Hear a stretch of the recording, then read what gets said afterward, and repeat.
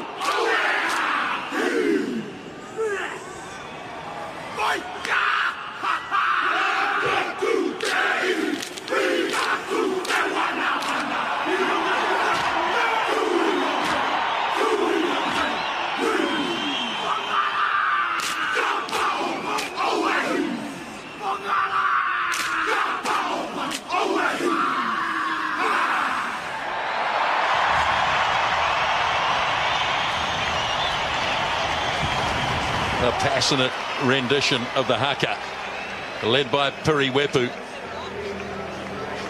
And as we watch the replay, an opportunity to welcome our international audience, wherever you are around the world, watching this Bledisloe Cup Test match.